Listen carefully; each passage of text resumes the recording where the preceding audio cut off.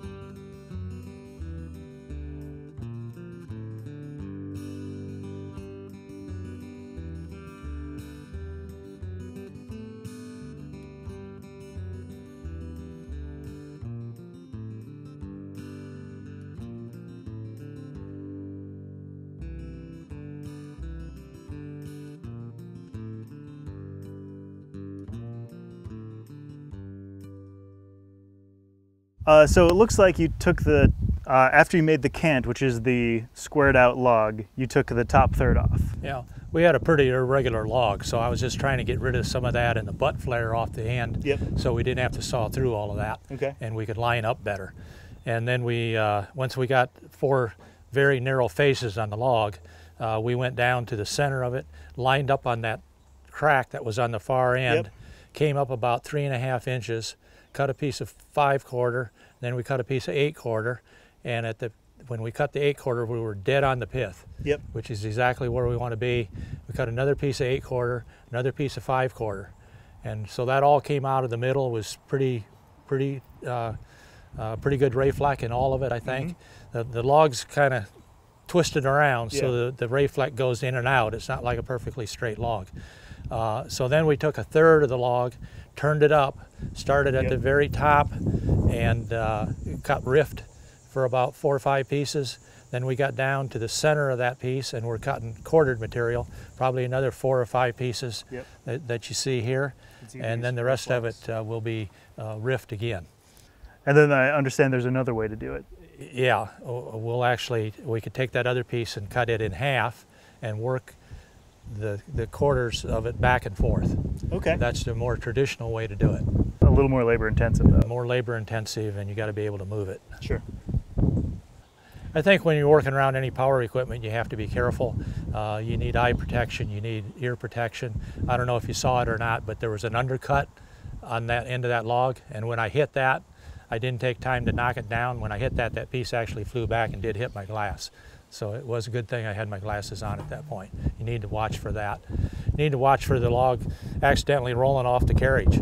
I kept those arms up because we got people around here, and somebody could get back there and I could be working the log and the log could take a roll, and you just don't know where they're going to go, particularly when they're irregularly shaped like this one. I think the other thing to keep in mind too is that wet lumber is very heavy lumber, and so when you're lifting and moving this stuff around, you want to use your mechanical advantage as much as possible. You want to slide it wherever possible. You want to move half of it if you can, and twist the other half around, and get some young backs to help you too. And get some young bucks in here, and we're in good shape. Yeah. All right, so let's set up for the other quarter sawing, and we'll finish this piece. Finish that too.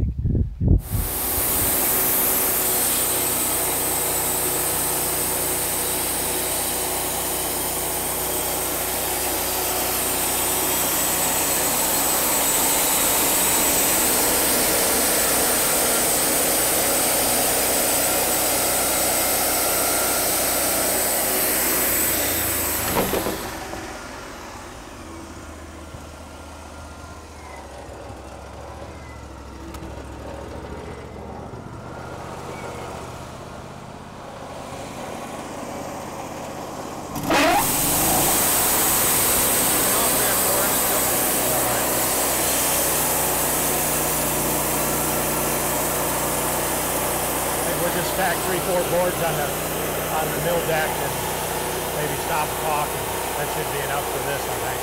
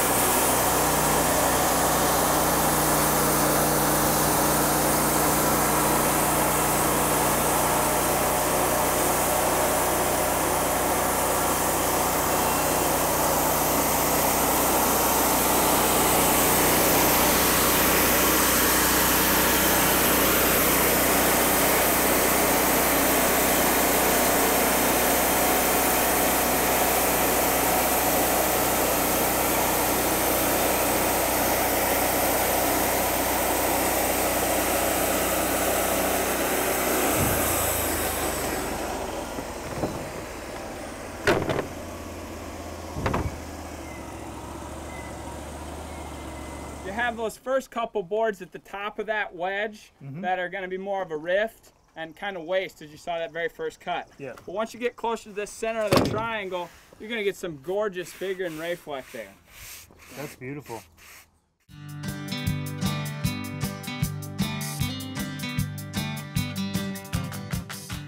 So beyond, cutting up hardwood for furniture making, you can also use your mill for making dimensional lumber. Yeah, for sure. Especially unique pieces that are hard to find in a big box store or very expensive. It's a real way to cost save, especially if you're using that lumber for yourself as well. So sawing up thick stock like 4x4s, 6x6s, as well as bigger things like 2x8s and 2x10s, milling your own lumber is a great way for cost save. And also long pieces too. Yep, definitely long pieces. Those get pretty pricey at the big box store. Yes, they do. So, specialty stock. So what are we going to do with this log here? Well, we're going to turn this into some 6x6 blocking. So we've got one face open up, and we'll rip that down to make some stickers later. But we're going to just take some 6-inch wide cuts, and then we're going to flip those on their side and square them up as, again, 6x6 blocking. This is a beefy 28-inch cottonwood, and we're excited to use the whole capacity of the LT15 wide here and see what it can do. Great, let's do it.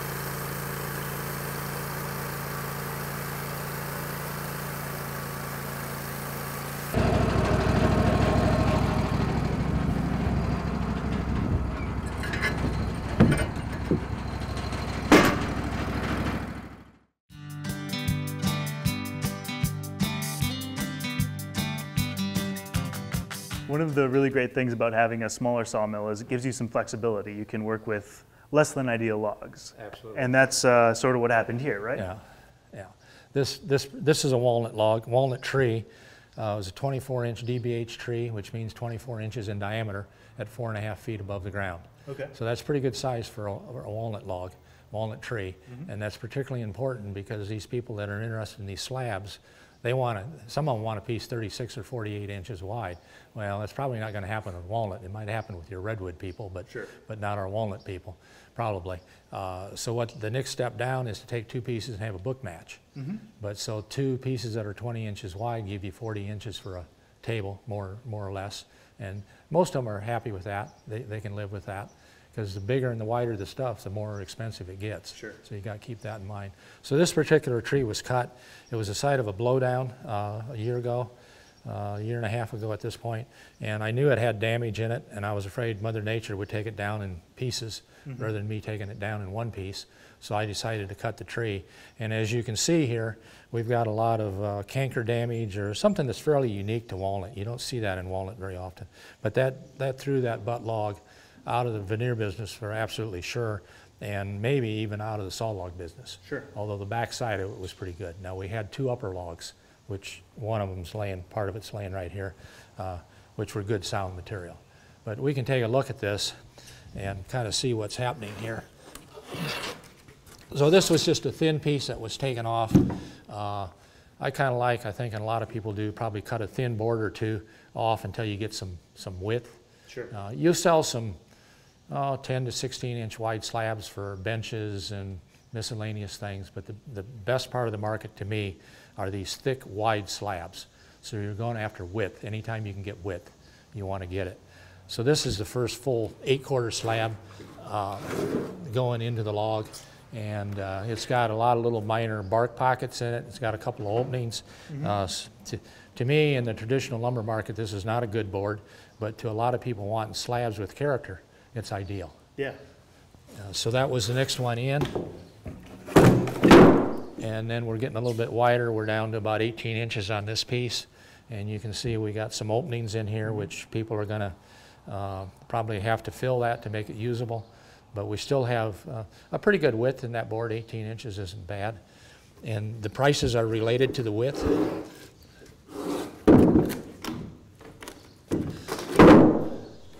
This is a 20-inch piece, so it's probably one of the most valuable pieces in the log and in the tree. Still got some openings. I mean, a few years ago, we'd have cut that board off to ripped it from here to here, cut that off and taken what we had left and put it in the standard lumber market. But it wouldn't have been worth $420. Of course, I haven't sold it yet for $420 neither, but I'm starting. And this would be the next piece down in the log. And you can see we got the pith, that crack right in the middle running through it. So that identifies it as the center cut in that log. So this is what would be called a book match. And a lot of people like doing that, particularly me. So you'd clean these two edges off and get a straight edge, bring those two pieces together, glue them somehow. And you can see you got a book match. A place to look is down at that defect, about 3 feet from the end. Sure. It's a match to that one over there. And it adds some nice character to the wood, to the table, whatever you're trying to make. So, so this was a log that was probably destined for the dump or the burn pile. Well, great sawmill, Okay. I think, because of the top two logs. Sure. This particular log is kind of funky. But so this funky log Is what people want right now. That's what people want right now. Yeah. And how much have you sold from it, or how much is We've sold out of the entire tree, 24-inch tree, what's got 400 board feet in it, maybe? Probably no more than that. We've made six sales, and about the gross income is about 2,400. And the tree's about half gone, not half gone yet. So that one tree is converted to $4,000 or $5,000 easily. It's walnut, it's big, which is not easy to get. So you need to bear that in mind. But that's probably the best that anybody could do. Now, if you look on the internet, you can find all sorts of prices on the internet. You find these slabs priced 2 and 3 times what these are on the internet. So, but you are adding a lot of value to this. It is a lot of value added, yeah. That tree probably in the woods, I'm just kind of guessing, $200–300, maybe more, maybe a little more than that. That's a pretty good return. It's a significant increase, but you got to be able to cut the tree, you got to be able to move the tree, you got to be able to saw the tree, you got to be able to dry it. And a lot of slab wood that's being sold is just air-dried stock, and people are going to be sorry for that, guaranteed. Now, if we look just in case you think it's all easy, let's look down here at another log. And this was a log that came from a land clearing operation. Beautiful, beautiful log, beautiful 3 logs in that tree, and big. And you see what happened down here with this end checking. Yeah. So that's obviously hurt the value of the piece, but we still got 6 feet off of one end, and if we want to rip 2 pieces of 8-quarter lumber out of it, we can still do it. So it still has considerable value in it. Without that deep check in there, deep crack split, I mean, this would be an absolutely perfect board. That would have been a veneer cut on there, for sure. Now, somebody might still take it that way and put a couple of butterflies in there and put some epoxy resin in there to fill that crack and think it's great. Yeah, love to do that as a woodworker. I would. Yeah, absolutely. Can you help me out here? To keep milling lumber that beautiful, you need to make sure your sawmill is in good working order. In the next section, we'll look at sawmill blades and basic maintenance.